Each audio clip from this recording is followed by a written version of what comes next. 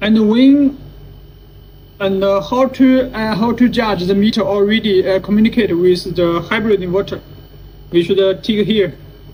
Here is the value CT. Now it shows 373 volt. This value will be same with the meter. We can see here 372. Okay, 338 is the same. And also on the energy meter, it will give you just a symbol. When it give you just symbol, which means the communication is successfully. And here is the diagram here.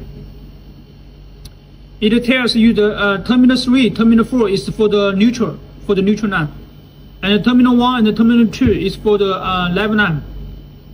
And for the IS485 port is the A is the terminal 5 and the terminal 6.